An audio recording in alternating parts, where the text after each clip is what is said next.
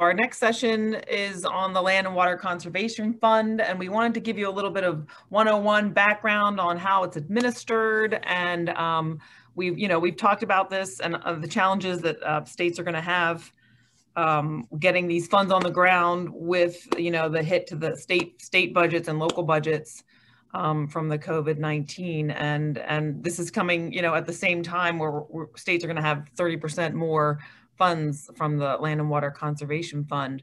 So it's a good problem to have, but still one we thought would be helpful to delve into and figure out ways that we could help get those dollars on the ground. So first, we're going to ask Doug Akin to speak, and I'll just give you a little intro on him. He's been involved with parks and recreation and conservation at the state and national level, and he worked with the Land and Water Conservation Fund for 40 years. So he's a font of knowledge. So make sure you ask lots and lots of questions.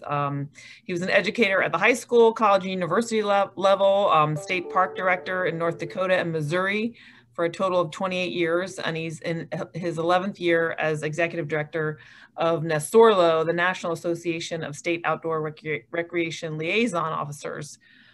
He's also served as an appointed official in the administration of 8 governors and was a cabinet official in 13 of those years. So he's going to be joined by Lauren Imgrund, who is from Pennsylvania and a member of our network. She's the Deputy Secretary for Conservation and Technical Services at Pennsylvania's Department of Conservation and Natural Resources. And there she manages Pennsylvania's nationally recognized Conservation Landscapes Program.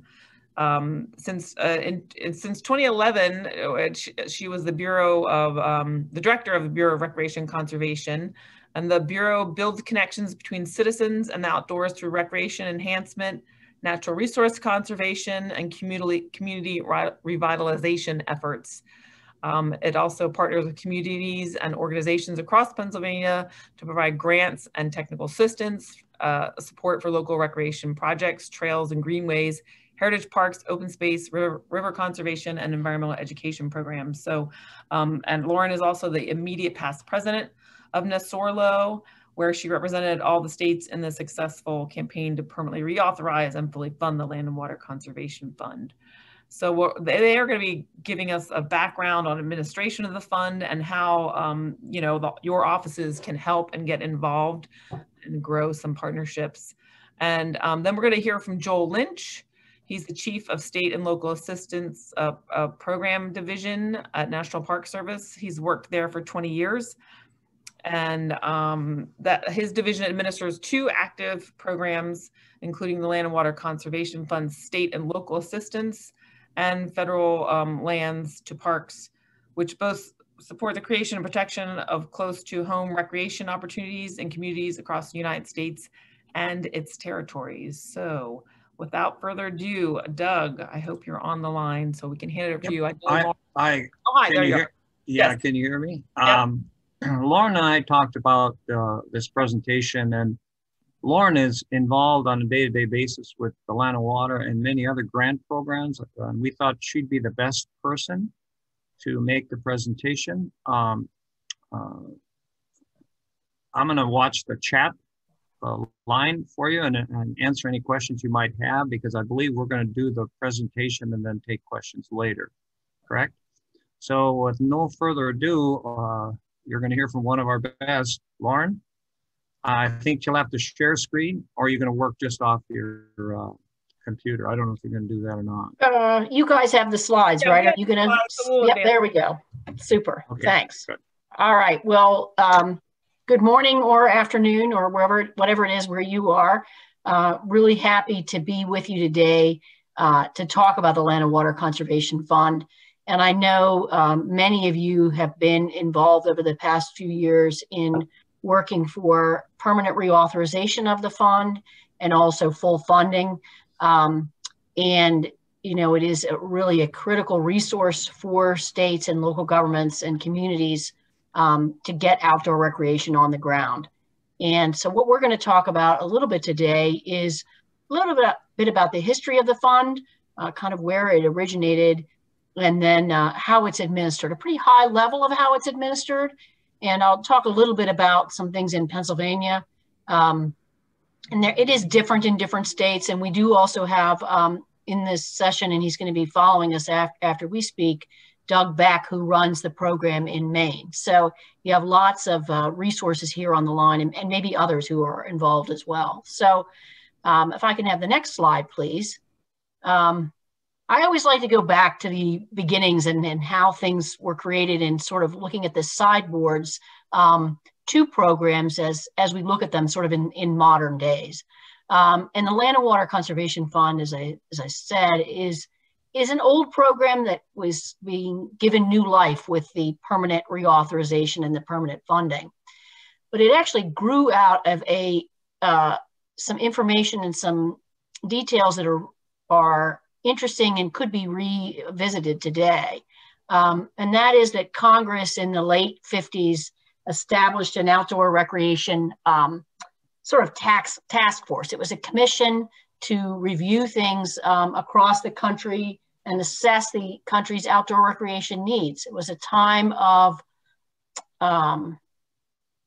change in the country. Maybe we could even say a time of strife, perhaps a little bit like right now. And Congress recognized that outdoor recreation might be a great way to help us to move forward as a country.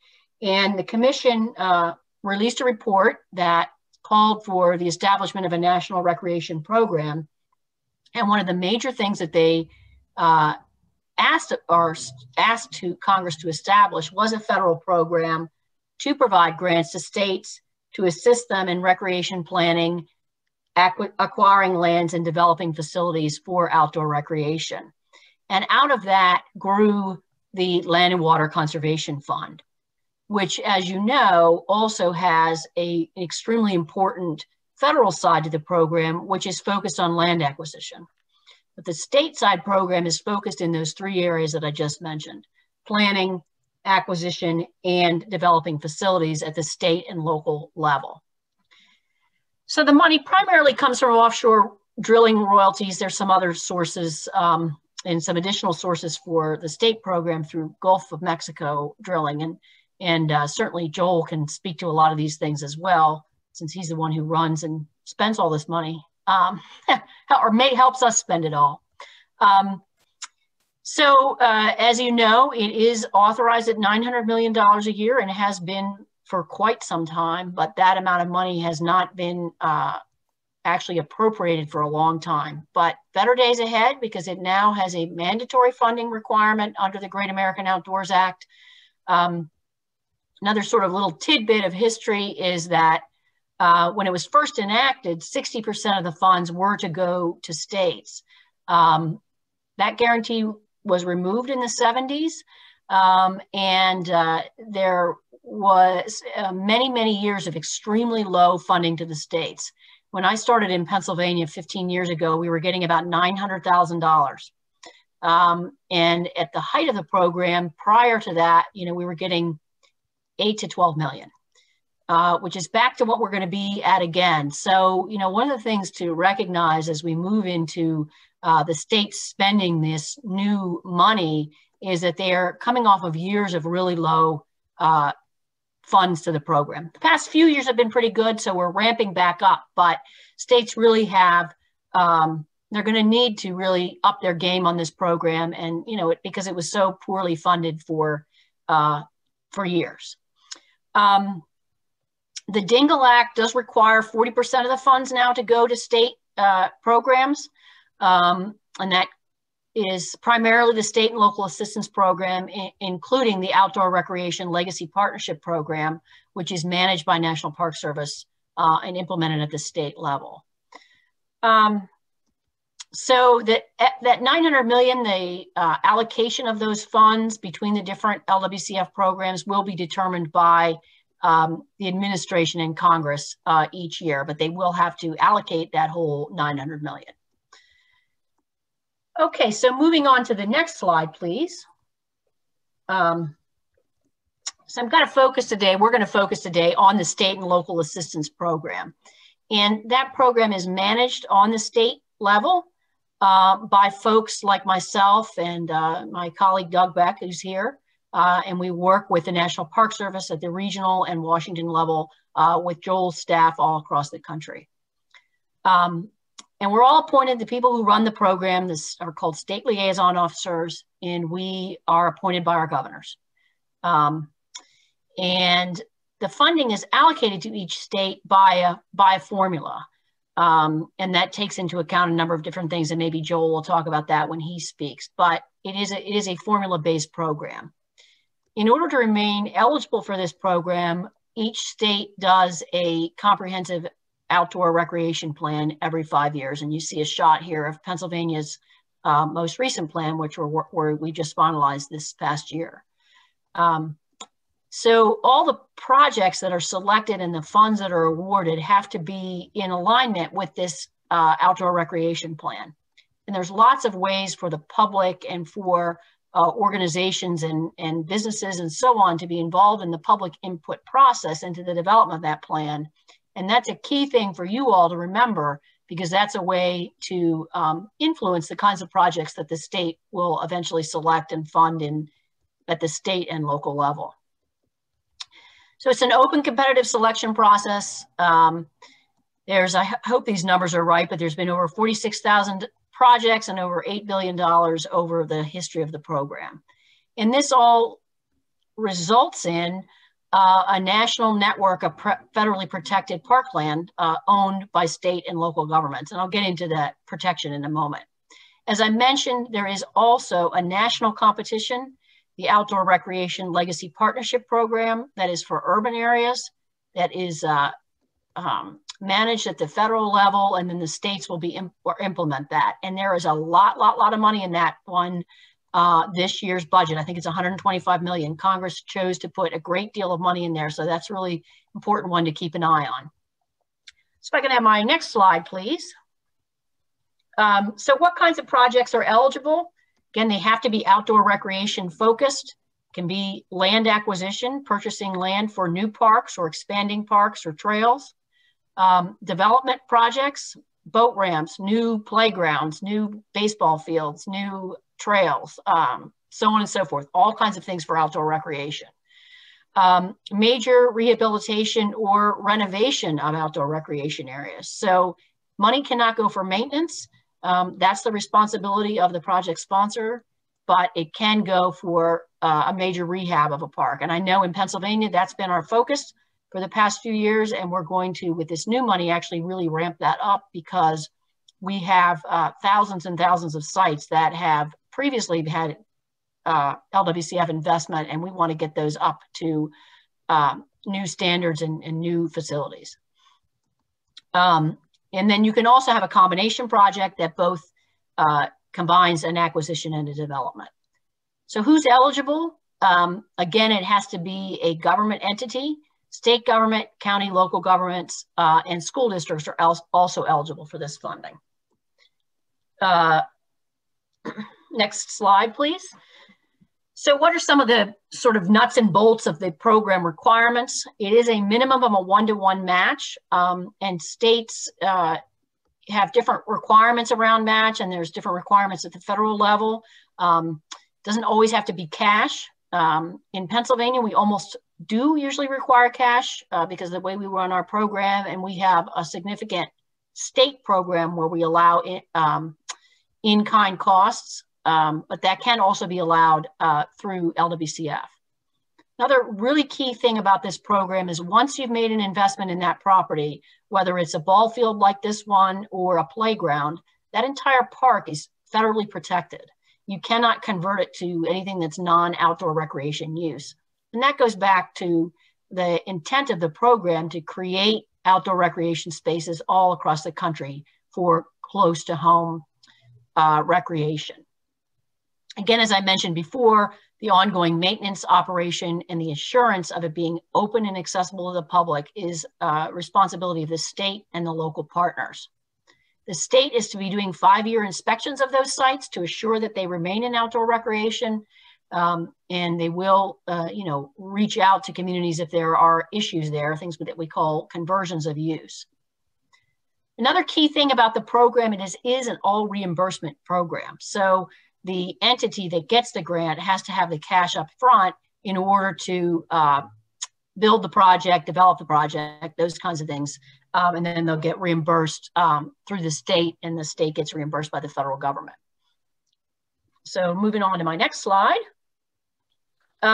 So controlling documents, I just sort of put this in here, you know, all this good bureaucratic stuff that makes sure that we're keeping these projects in line with what is required. And I put the numbers there, the Land and Water Conservation Fund Act, the specific section that's about financial assistance to states, and then the regulations for the post-project compliance. That's what I was mentioning about the permanent protection on these sites.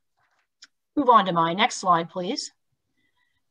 Each state is also going to have its own grant manual and the things that it requires, some of which may be in addition to what the National Park Service requires. And then there is a controlling grant manual that the National Park Service is in charge of that is available for anybody to see. It's online and you can look at that.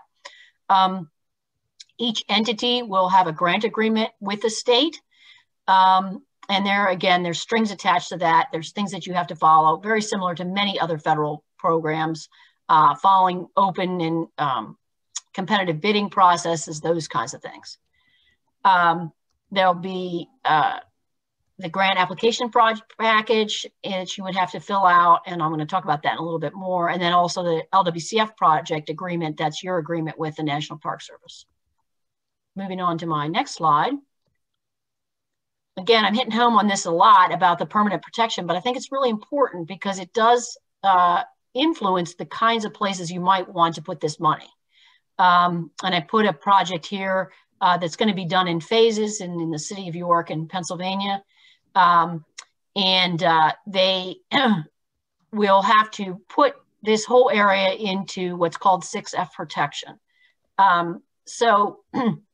Again, you want to really think about that when you're working with partners on these projects. And there is a map that goes in the file, and that site inspection that I talked about that's done every 5 years, the folks that are doing that inspection, in Pennsylvania's case, it's our staff that goes out and does those inspections. They'll take that map along with them. We actually have a GIS system. I'm acting like it's a paper map. It actually isn't, but they go there and they look at that map in conjunction with what was developed there and where the boundaries are of the area. So moving on to my next slide. So this is a sample timeline, and if you click it, yeah, okay, it does. It's a little. I didn't do this. It's got all this cool animation on it.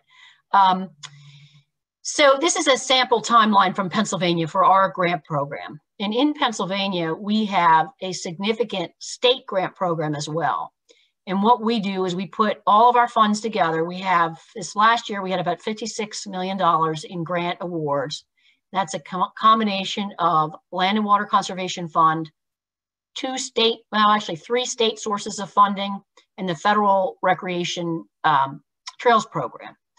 So we have folks apply to us for our grant program, and then we select which projects we're going to forward on to the National Park Service for LWCF consideration. But this gives you an idea of the time that it takes from, at least in Pennsylvania, from the time that you apply until the time that a project would actually begin. So it takes a while. And again, this is an example for our grant round coming up here. We do workshops every fall to help folks get ready and figure out how to put their first best foot forward. We can go, yeah, go back. Yeah, thanks. And then we have an open grant period, January to April usually. Then we review and rank all our applications, try to announce in the fall. Once we make those announcements, they're tentative announcements for LWCF funding, and then that package goes to the National Park Service for final approvals. So those steps would happen there between the fall and the earliest that the project would begin. And there are grant windows for the National Park Service funding, so we have to work around those as well.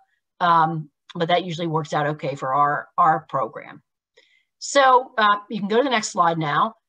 So what kinds of things do people use for grant criteria? I mean, again, it has to tie back to the SCORP. This, which is the plan that we do every 5 years. You can see here in Pennsylvania, the kinds of things that we score on. You can click one more time. I think I get a bunch more points coming up there. Yeah. So we look at things like how ready to go is the project. In other words, are we going to be, is it when we fund it, will it be able to start in a year when, you know, when we're able to make the award? So that has a certain amount of points to it. You can see the other ones here. They're pretty standard stuff. We do have a big focus on climate, green and sustainable practices. We also have a big focus now through this rec plan on access for all, which is really our DEI component.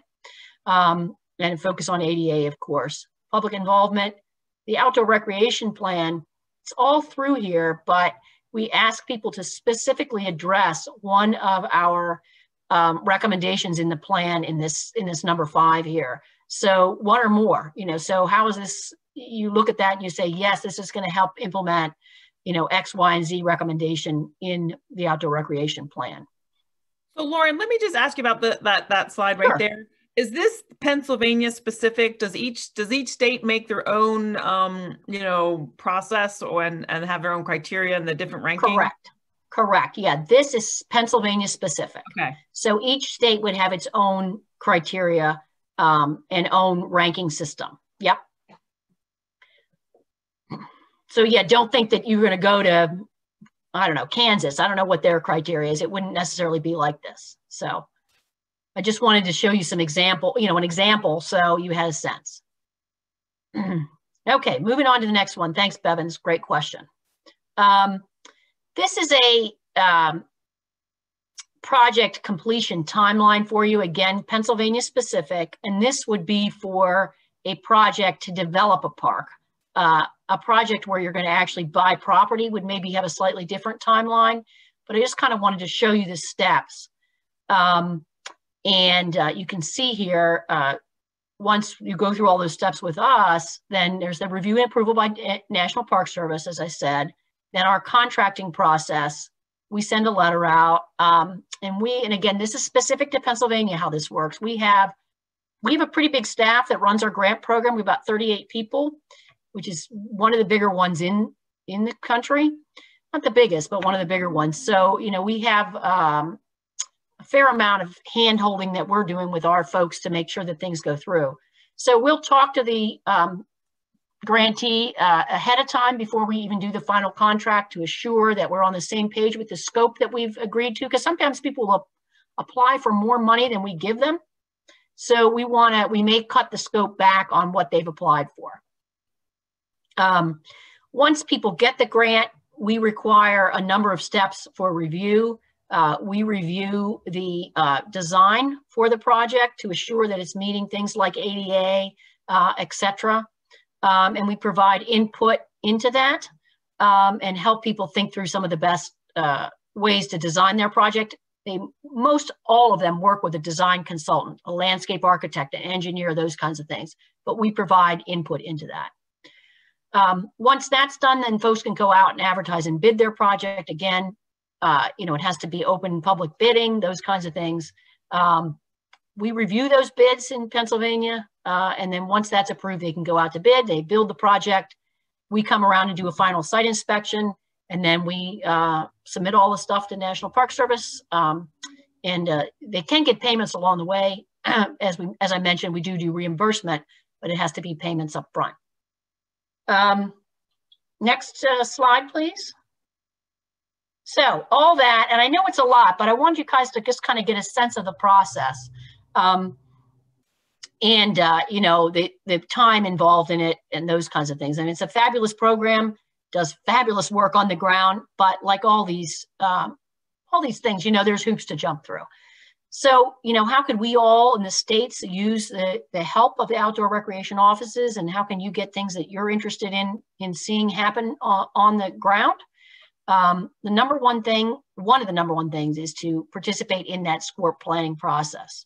So every state does one every 5 years. It's required to have public involvement.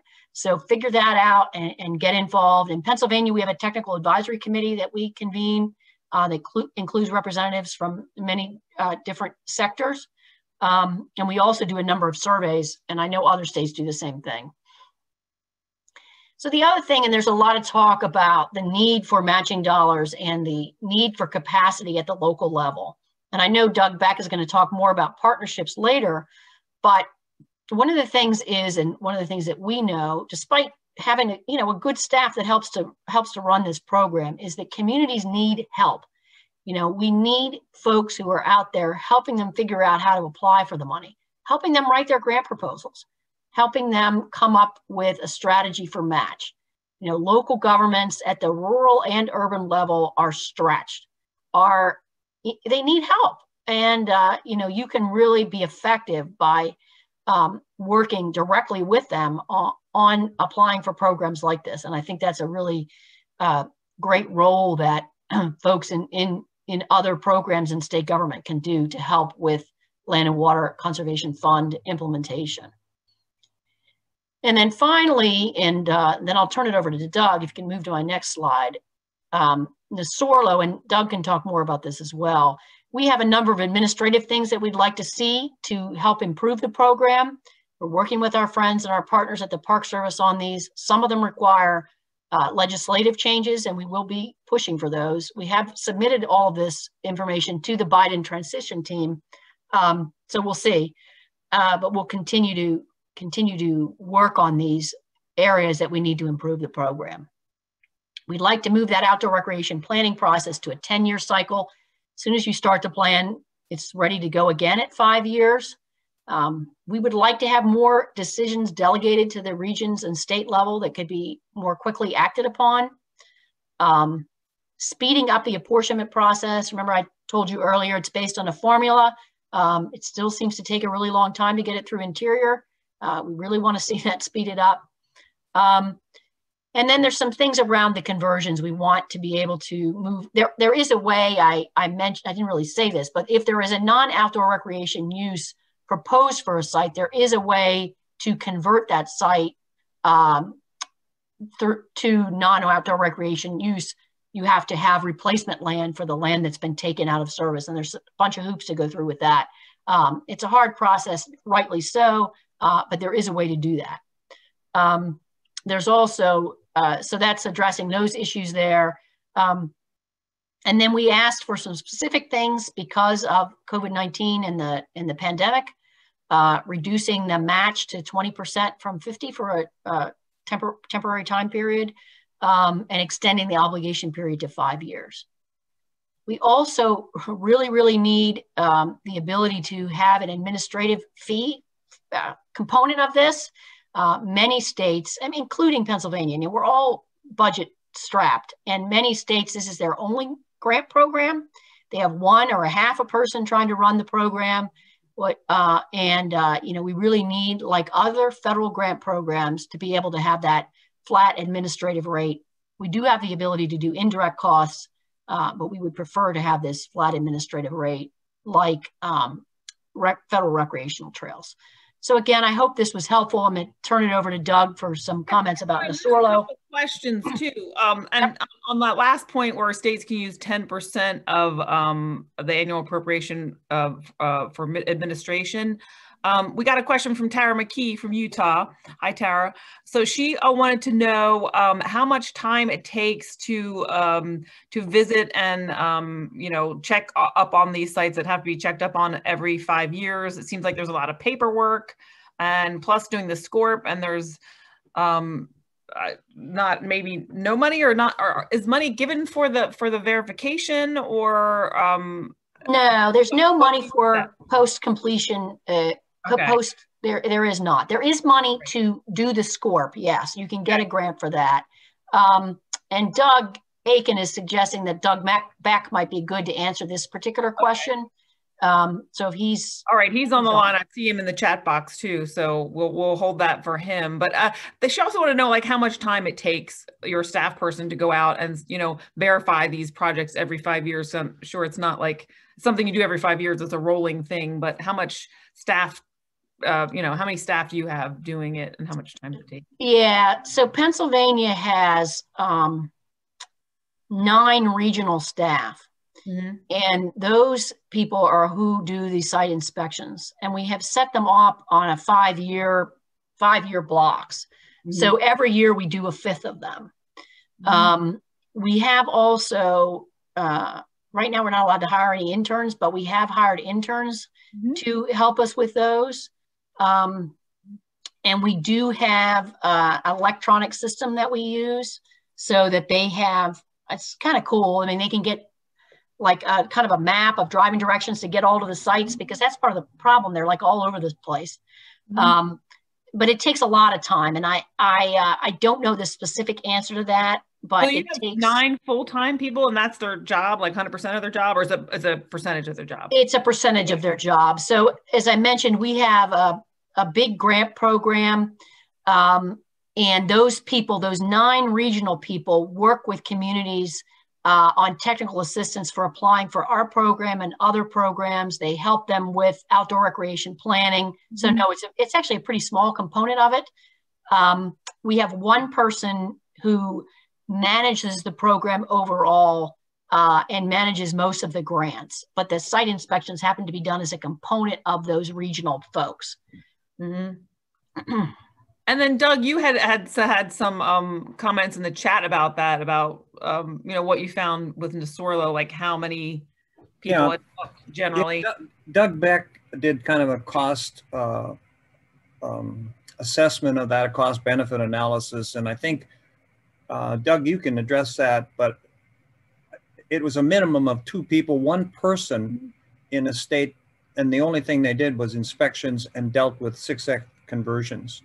Not even involved in the grant process, because in a state like North Dakota, for example, where I was, well, Missouri is the same way. The physical distances are great. North Dakota has about 1,400 projects. You divide that by 5, and then you have to drive all over the state inspecting these. It gets to be quite a chore, both and expense, travel and all that. So it is quite a commitment, and I think that's the basis of our recommendation on the administrative fee, is to have enough resources to be able to comply with the law and fulfill our obligations. I mean, again, you know, it is an important program that's putting all these great resources in the ground, and we want the sites to be protected, but there is an administrative burden. Now, some states, I think, might have people self-inspect. Is that right, Joel?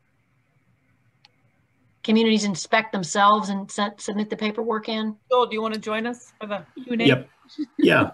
Yeah, I can respond to that. Yeah, I think there are lots of different, you know, approaches of how such a task of the inspections may be accomplished, and there is, you know, I would say a lot of the methods might be used in combination with, you know, physical visits from somebody, you know, whether it's interns or adjacent staff or the regional staff, you know, once maybe in a 10-year cycle. But there are states that do sort of self-certifications and have the local unit of government, you know, I don't know, sign an affidavit saying that it's all open and available for public outdoor recreation. I'm not sure exactly how it works, but there are methods like that. Yeah. So also, Lauren, I wanted to ask, pose another question from Mary in the chat box, and I know that that Doug Beck's going to get into this in our next session, but they have their main focus. But she asked, what's your recommendation on how to best find the local matches for communities around the state? And I just wanted to hear, you know, in Pennsylvania, what's, you know, what are some of the things you've seen there in Pennsylvania? Yeah, so we've seen people just take it straight out of their budget. CDBG funds are also a common match. Development block grant. Yes, sorry. And then, you know, general fundraising for the project specifically. And in Pennsylvania, our LWCF projects tend to be larger. So we do have, in Philadelphia, for example, we have, it's actually an ORLP grant. And that grant, in that particular case, the Trust for Public Land worked with the city of Philadelphia on, you know, helping out with managing that project and helping out with some of the matching dollars. What was the project there in Philly? It's not done yet. It hasn't actually started yet. So I'll have to, I can't think of the name of the park right now. And I'm glad you brought that up too, because you had mentioned, you know, you said the Outdoor Recreation Legacy Partnership that is funded with a lot of funds coming up this year. And I just wanted you to explain what that was too.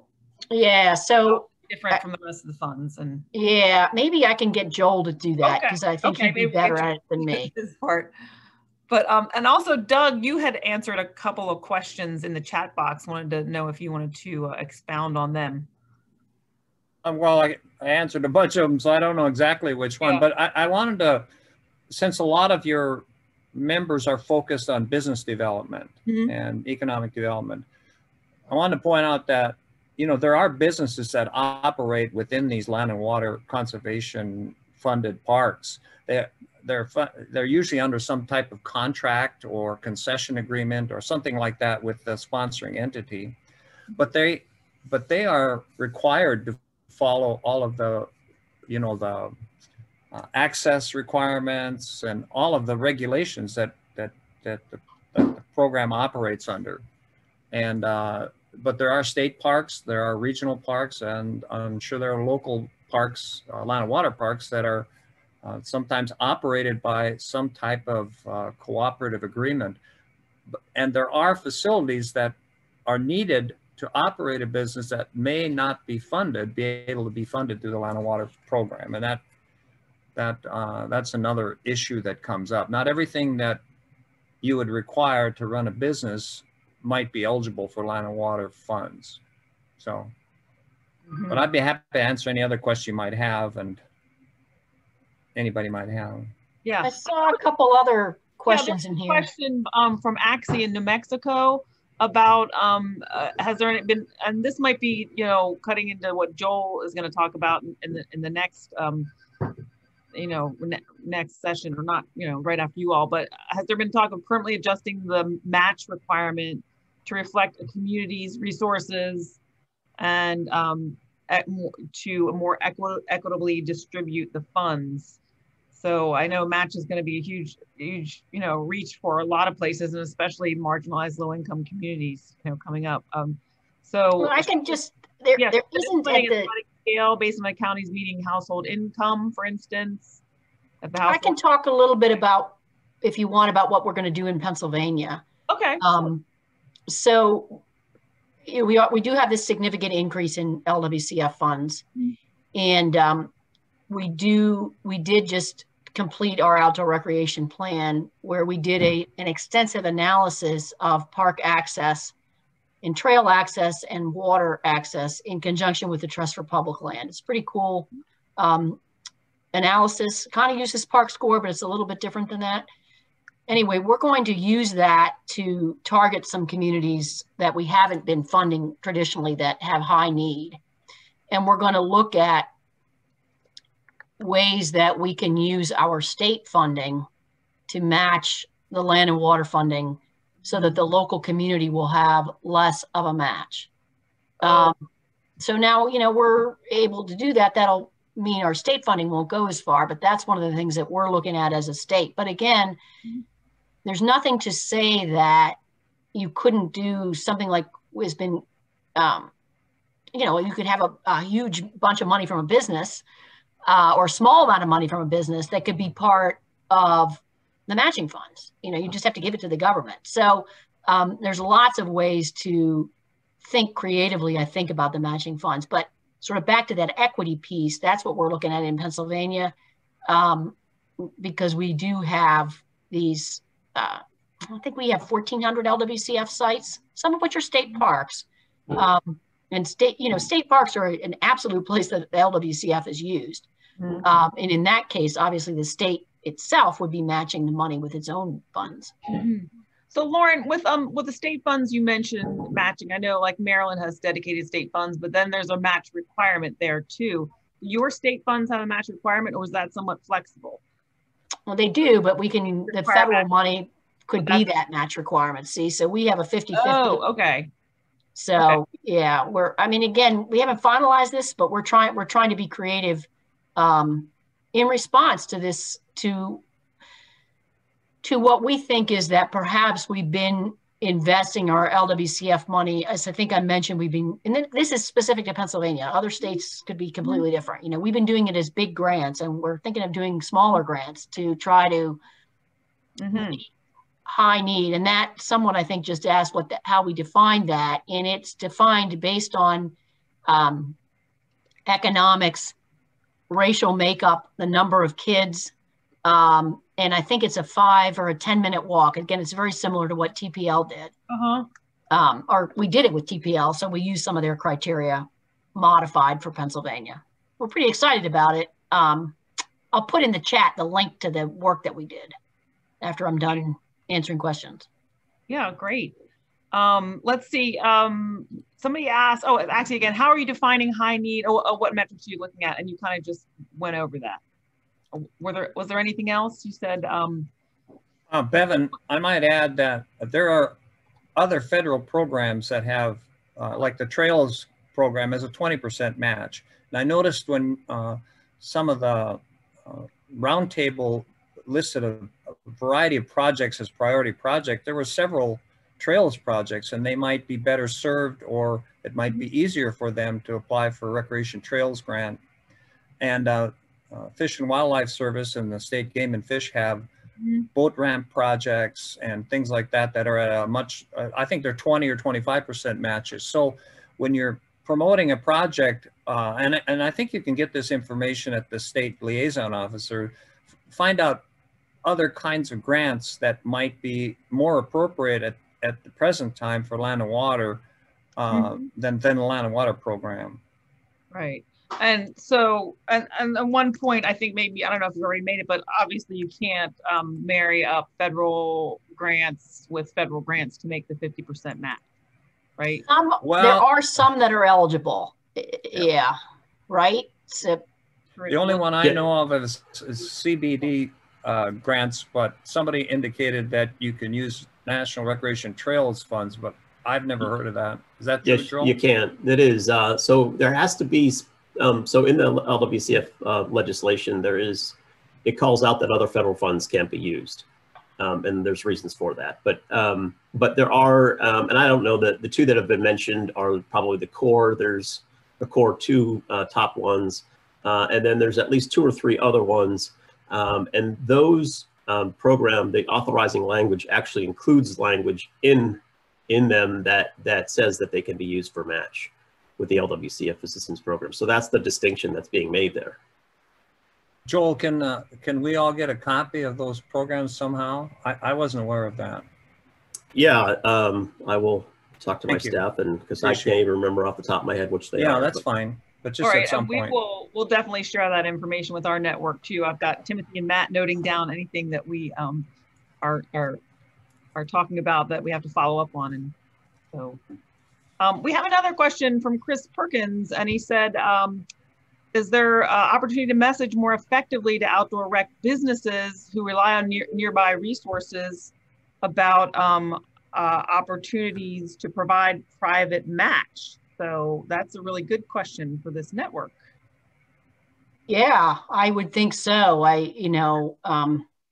So actually, specifically to Pennsylvania, he said, think about examples like the Pennsylvania Wilds region and all the businesses in that ecosystem. So, yeah, I mean, that's a great idea. And, one of the things, and I don't think Gretchen's still on, my colleague, she had another call she had to be on, but we are working, we haven't established an outdoor recreation office, but we're sort of nibbling around the edges, and we are working, hopefully in conjunction with many of you on some ways like that. And we are doing some outreach right now to some businesses specific to our conservation landscape areas, of which Pennsylvania Wilds is one.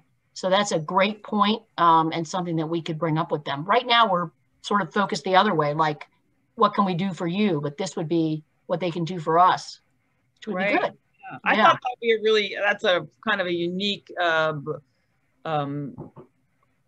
position that our offices are in, because a lot of our office directors come from associations or industry, and they have connections with user groups, and they have advisory groups, and they have a lot of these connections. So I thought that is a great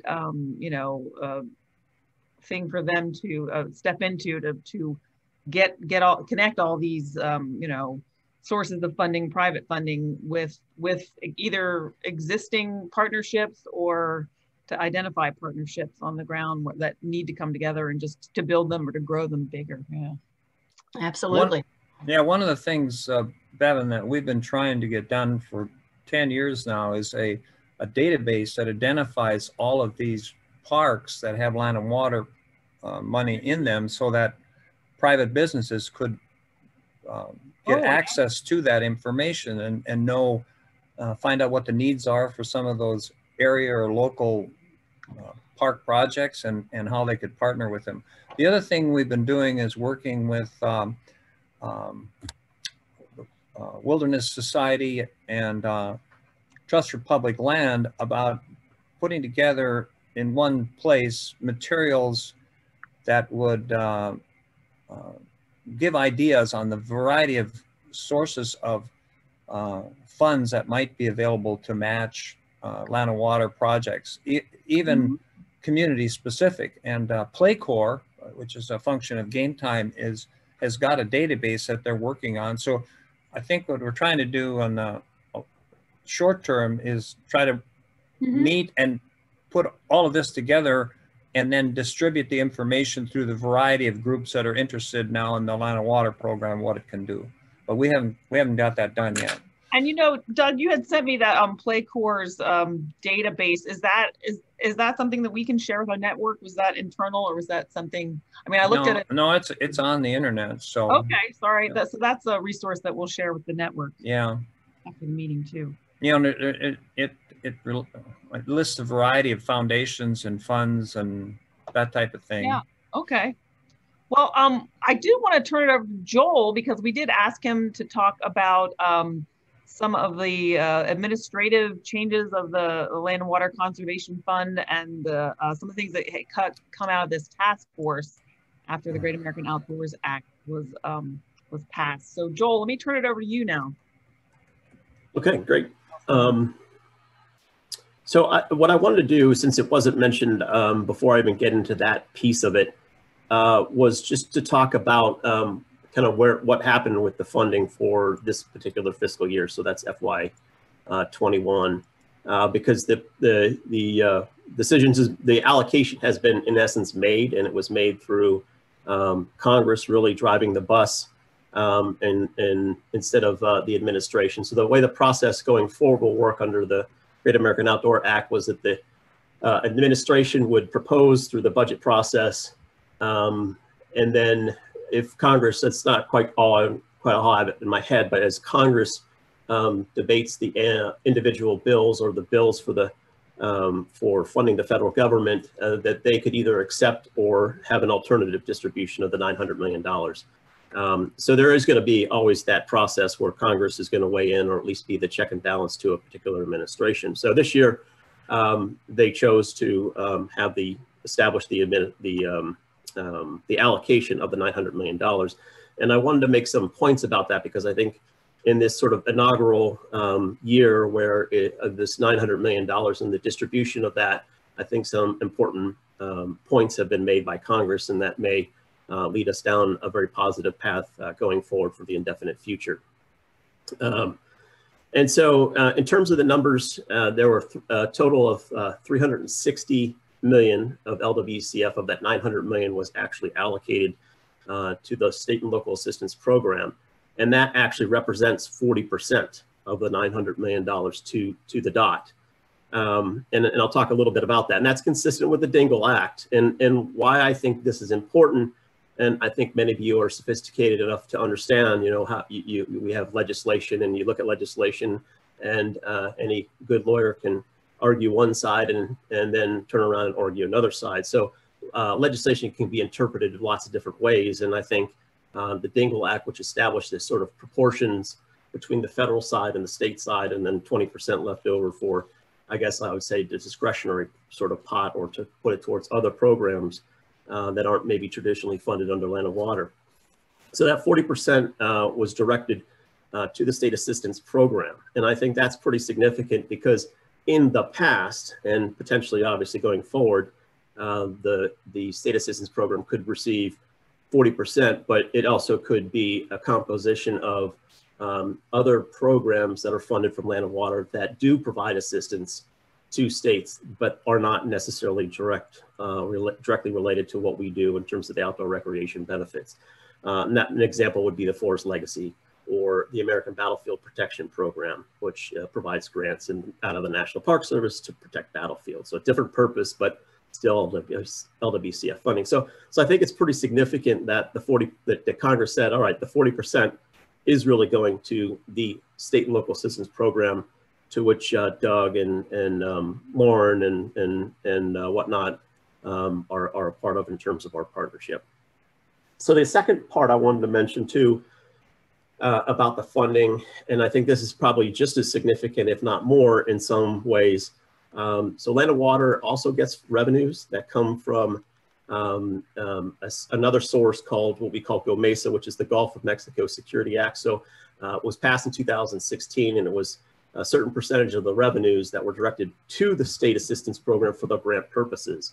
And that funding, it's capped at 125 million, although that's just for sort of a phase 2 element, which is started in 2016, I think was the year the phase 2 started. We can actually get more than the 125 million. That's just a technical piece to it. But so that those funds are essentially revenues from the previous years are allocated to the program and distributed through the grants, as I mentioned earlier, through the formula-based program. So the funds this year were not concluded in that 40%. So I think that's another significant sign from Congress that says those funds, and again, it's sort of legislation, I think it was in the Dingell Act, that basically said that the GOMESA funds would be in addition to the LWCF. So you could see that we're building towards more than the 40% in terms of each year having some fairly sizable pots potentially at their max level. So just in the numbers that have been settled from the budget this year. So for the State and Local Assistance Program, the 360 I mentioned, 220 million is being directed to what we refer to as the traditional formula-based program. So that's the program that Lauren was just talking about. And then on top of that, GOMESA, which originally was estimated at 117, the revenues actually came in at 82 and change, so 82 million and change. So the total formula that we're going to be allocating, the Secretary would allocate this year, would be $302.4 million. And to go back to a little bit what Lauren had mentioned earlier, that's a $75 million increase over last year's amount, which is about 25%. So I think that's important to know that at any given time, and then in theory, if you add up GOMESA, if you add up the 40% from the 900 million, and you throw in even this notion that so that 360 plus the 125 would be roughly 485 million that would be dedicated to public outdoor recreation each year. So we're talking, roughly around $500 million. So that's pretty significant going forward. And I just want to make sure everybody understands kind of how that plays out. So in addition to that, we talked a little bit about the ORLAP program. That's the Recreation Legacy Outdoor Recreation Program. And that program, Congress, to our surprise, had allocated 125 million this year, which is a significant jump. Last year, it was only 25 million. So this represents, I think, a trajectory for where Congress has been fairly popular. It was started as a budget, a 2 or 3 sentence line in a budget in 2014 to basically create a national competitive program. Of course, that was done during the Obama administration. We modeled it after another program that many of you might know, and that's the Urban Park and Recreation Recovery Program. So it's got that urban focus and whatnot. And I think this 125 million may be sort of the third key point. The 125 million may be the sort of third key point, in that it's probably highly likely that this will become, to some degree, institutionalized and authorized. There have certainly been legislative attempts, and we know of one that will likely be included in the new Congress as the year wears on for that too, to basically authorize this program. And if it's at that level, it'll be a significant program going forward, especially if it's institutionalized as it is now with its dedication towards the urban communities itself. And so that's specific to urban communities that have needs, as Lauren had mentioned, and that, you know, we often refer to, or at least it's referred to in the sort of common literature, as places that have play deserts, places where communities that don't have park and recreation adjacent to, you know, the community or neighborhood type park situations. And I think the COVID situation certainly highlighted a lot of that. So there may be a reason why we got the funding at that level this year, maybe because of part of that. So that's the distribution. The balance goes into our administrative funds of that 360. So I think this is pretty significant in terms of what Congress has done, and it may sort of shape how things play out in the years to come with this program. I will say that, you know, to add to this, so the apportionment is based, the formula based, it's population based, it's there's an equal distribution. I think Doug Aiken had put in the sort of formula, the general formula out there. And there are other elements. The other elements have never really been exercised in terms of, you look at the legislation, it's never been really exercised as to how the distribution work. And it will likely change, or the distribution will change for some states because it's population based. And in theory, we should have our census number here shortly for 2020. So that will play itself out in the coming decade too as well. And I will say the apportionment will likely, you know, to the point that Lauren had brought up, and the frustration I think that everybody has when it comes to when Congress appropriates, it takes often a long time to get through the process where the secretary basically allocates the formula out to the states, and that's done to the governors, and it, you know, in any bureaucracy could take a long time, but it's likely this administration, as it walks out the door, will be doing that apportionment process. So the states will likely see that probably before the 20th of this month. What else did I want to mention?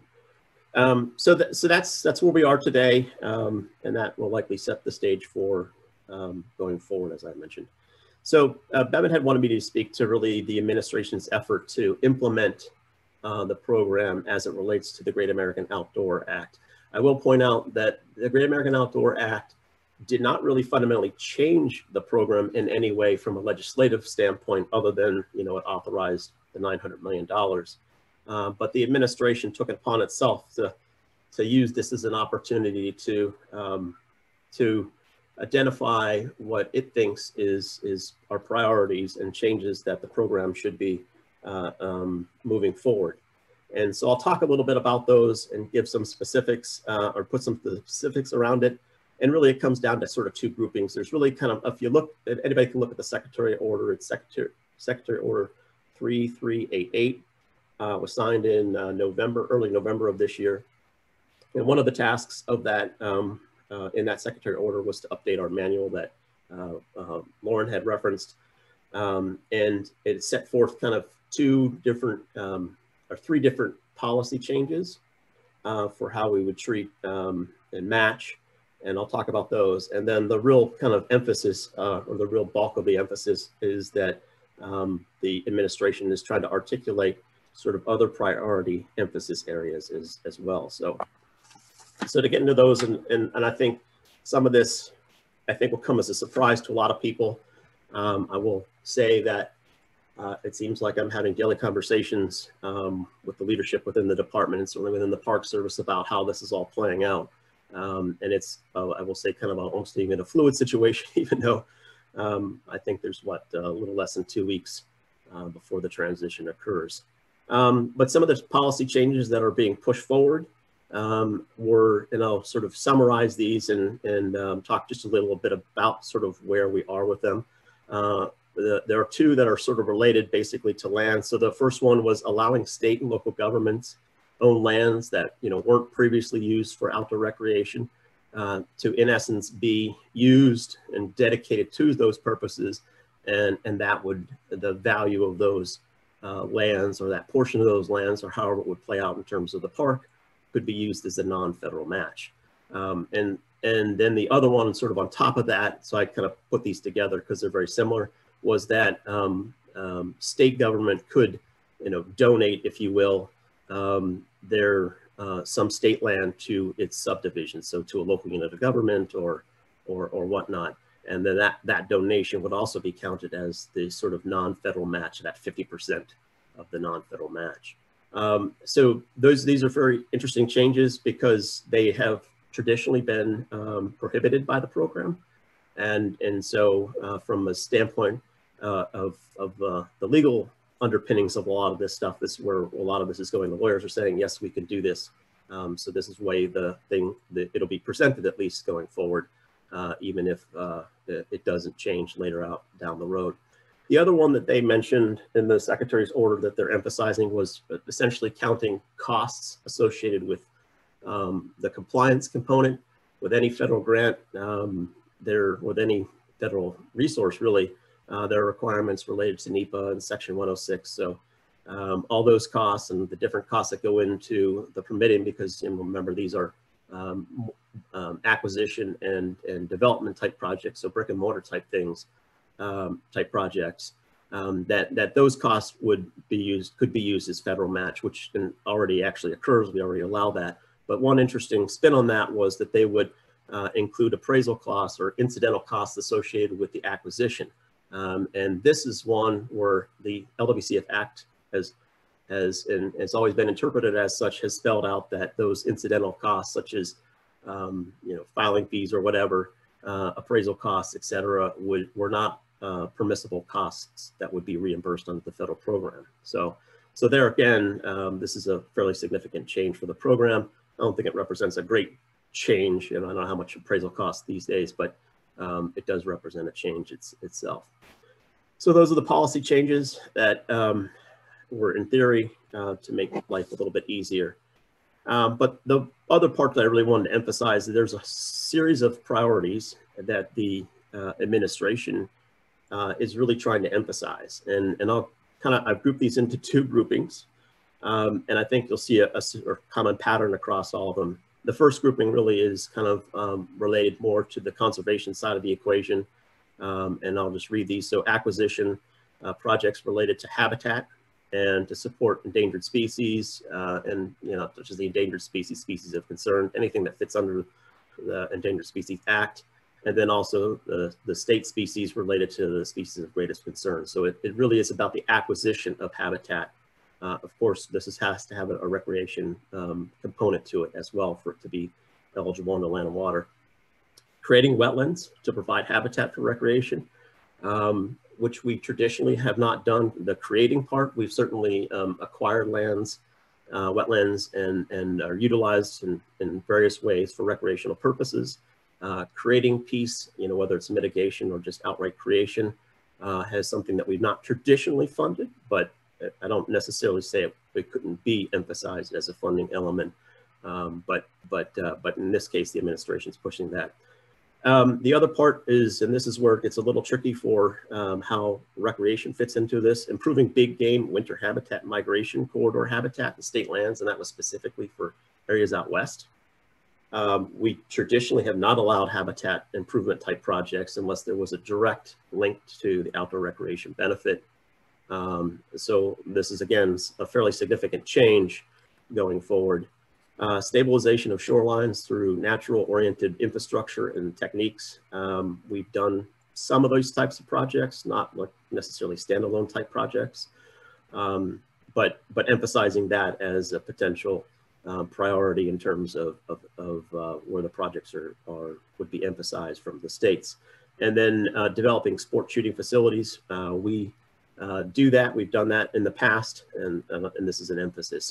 So there is a fairly significant change here from a programmatic standpoint, emphasizing habitat and conservation oriented kind of things over that of recreation. I mean, I think Doug had added in, or somebody I thought may have mentioned it, that much of what we do goes to most of the grants we do. About 85% of them go to local units of government, and this is your traditional close to home kind of recreation, be it pools, be it recreation fields, play fields, soccer fields, that kind of stuff. Certainly a lot of playground type things. So this is a pretty significant emphasis for the program to sort of steer away from those kind of projects to emphasize the the habitat and other conservation related things. And then interestingly, the two parts that were called out that tie, in one case a little less loosely, to recreation. So the first was increasing safety in urban parks, which we already do, but there was a little sort of bent on it, and it was, and they used the words through facility related security installations. So we're not quite sure really what that means, other than in our world, there's use of cameras, and we've gotten lots of questions in the last few years about paying for cameras, and we've and those kind of things, and we consider that equipment and not brick and mortar type things. So we've shied away from that kind of stuff. So that's a change, but we certainly have funded different projects over the years, lighting, fencing, whatever it might be, to improve safety within urban parks. And then the last one, as it relates to recreation, was enhancing the connectivity between federal, state, and I'd even put local managed lands. And the Secretary's order called out fishing, hunting, and photographing and wildlife observation are sort of the either examples or the specific type projects. So that's the Secretary's order, and I kind of have, I guess, 3 points to really make about where this is all going, particularly as the administration winds down and new administration starts up. So the administration's intent, as I understand it, in prioritizing these things is really to emphasize these types of projects, maybe even to the extent of these types of projects over state identified projects. So I think that might come as a little bit of a surprise to people. I know it is, I'm still struggling with some of the direction where this is going, and I will say it is a little still fluid in terms of what will play out and how it will be played out. So it's a little bit to be seen as to how this is going to be rolled out and what this all means. And then I will say, even beyond that, I think this is where the challenge has been in the last couple of weeks, and the enormous amounts of time that I'm spending talking to a whole lot of people and a whole lot of lawyers, which is interesting into itself, is that the Secretary order, they're going kind of a little bit beyond what they really called out in the Secretary order. They have been looking at our manual. They've been potentially looking at a lot of changes, and as it relates to the program and how it's administered and the operational piece to it. And we've had lots of conversations, a whole gamut of different things. And this is one of these sort of large gaping holes where I'm not sure where all this is going to go and what this is all going to mean. But that all relates to updating our manual and maybe changing some language to make things easier. I'm not always sure that some of the language that's being suggested is actually going to make it easier. I think it'll make it a little bit more difficult. So these are very fluid situations in terms of how this is playing out. It's ongoing. And like I said, with 2 weeks left, we're not quite sure how much of this will actually get done. But I will say the apportionment and I mean, we will fulfill our duties because we're driving towards that, which is the apportionment will be released. And then to some degree, a version of the manual with these priorities and these changes will be in there. But I will, as sort of my last point before I open up for any questions, would just sort of asterisk this whole thing to say that, I'm not necessarily thinking that we can guarantee that this will stick. So what is said now, I might have a different conversation with you all in a month that would say something completely different with the Biden administration having their own thoughts about how this will all play out too as well. So I will just stop there and see what questions or. That was a lot of information, Joel. Thanks so much. And I mean, I think you answered the question that was in my head with your last statement about, the Secretary's order. I mean, how much does it stick after administration change? So yes, it's still a fluid situation, I guess, right? Yeah, very much indeed. Very much. I did have a question about the concept of enhancing connectivity between federal, state, and local lands. And you mentioned fishing and hunting, but what does that actually mean? How do you operationalize? Does that mean actually connecting the state parks with the local parks or physically, or are we talking some other way?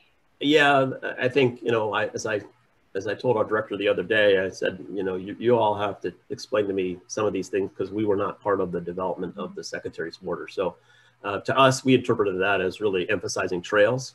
And we do see a fair number of projects where there's an emphasis to try to connect pieces together. I mean, in the area that I live here outside of Washington, D.C., there is always activity to try to connect communities and to connect parks in particular, or facilities in particular, through either acquisition and then trails and et cetera, et cetera. So this is not unsurprising. We interpreted it that way. The spin on the different activities was a little hard for me to understand what that really, what whomever created that, what they were really driving towards. But that's how we've been interpreting it. And again, these are something that we're already doing. Right. And back to the policy changes that you first mentioned, the three big changes. The first one was allowing state and local governments to use land that weren't used for recreation prior, to use them as their non-federal match for land. The value of it, correct. So yeah. Walk me through that scenario. So there's, I'm just trying to imagine how that's. Well, I mean, there's, communities, trying to think of a specific example. There's a fair amount of land, I think, even in and around where I live, that's, a lot of it's undevelopable, like bottomlands of creeks, that kind of thing, that may be conservation related. It might be owned by, say, the water district or whatever.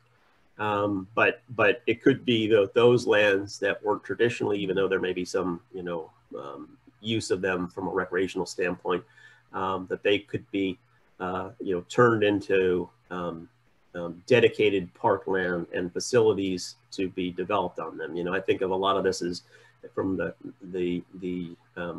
from a river bottom standpoint, like floodplains are often fairly popular places to develop recreation because they're flat. You can't develop any, you don't want to develop facilities on them from homes and businesses and whatnot. So recreation, it's pretty easy to replace a bathroom or goal fields or whatever it might be. So I think that's sort of the intent. And the way it would be in theory, the match of the value of that land would then serve as the basis for the non-federal proportion of the project. Oh, okay. And could it also be, I'm thinking of like, a wetland, or like you said, like an inaccessible part of land that's, maybe forested or something like that. Could that be wetland, but then it has to be connected to some kind of recreation amenity that you're putting in there, right?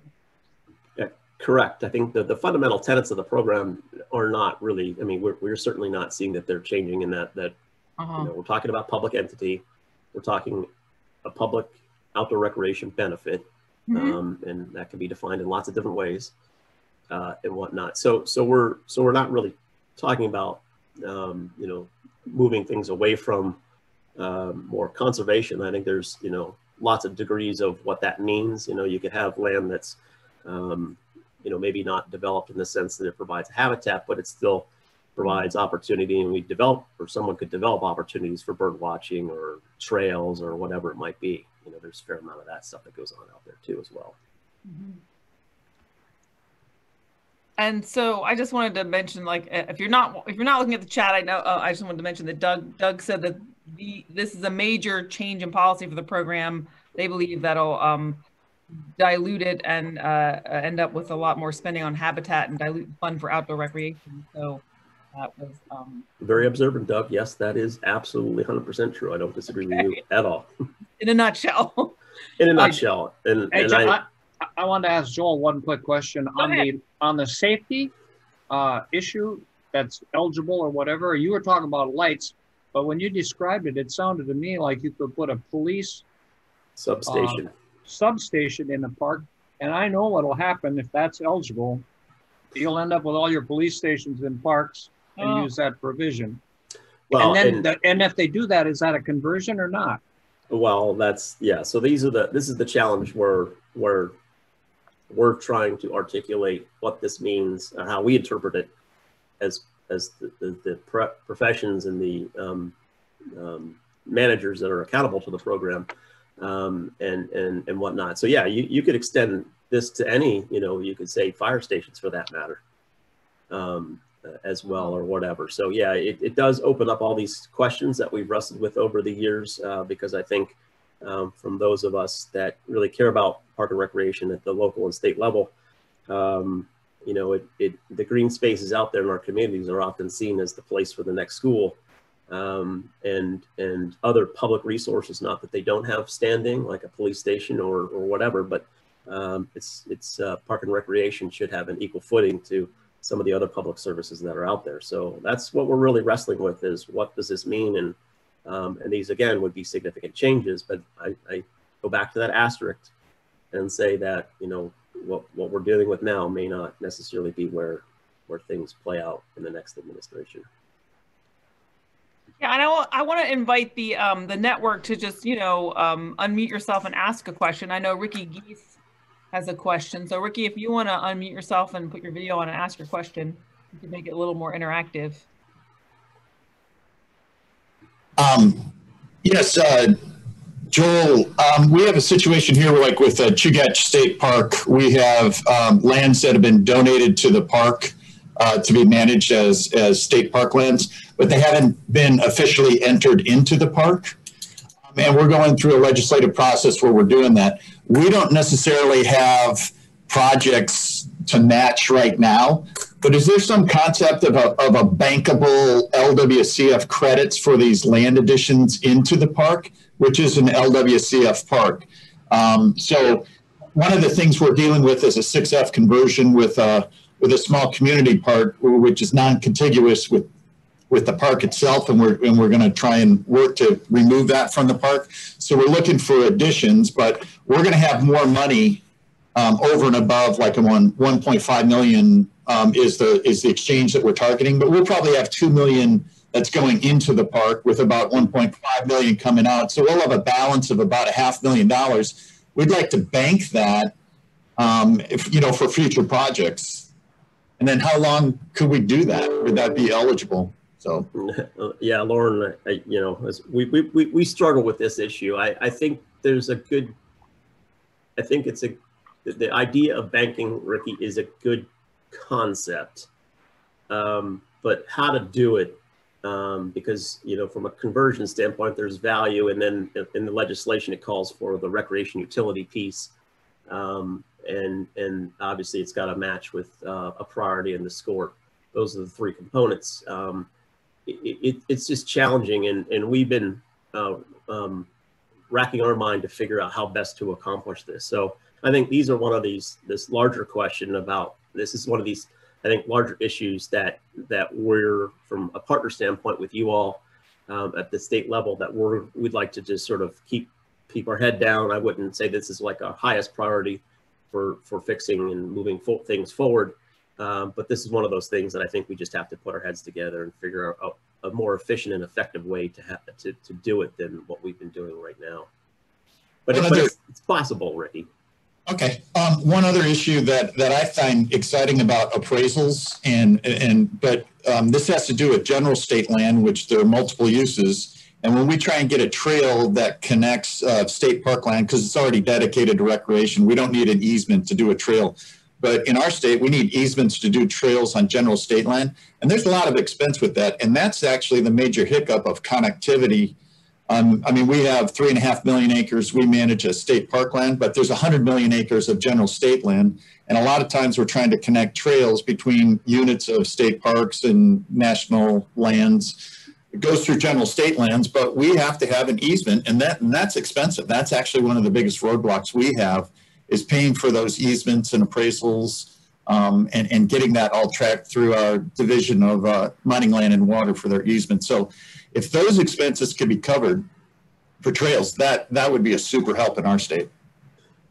Yeah, that's an interesting thing, because a lot of the easements that we funded in the past have been more easements that are crossing, to some degree, you know, a private entity. But if it's a public entity, that changes the dynamics a little bit. And yeah, I'll admit a lot of the Western states have some very unique land situations in terms of how they deal with it, particularly between whether state agencies, you know, that might not be the natural resource-based state agencies like the state parks or the state forest, but the other agencies like the school districts or things of that nature. So so again, this is one of these things that I think is, now that we have this program for the indefinite future, where there's going to be some real funding, I think we will continue to work and figure out how best to to deal with these things. And, you know, we have in the past shied away from easements. There's been a big push to that.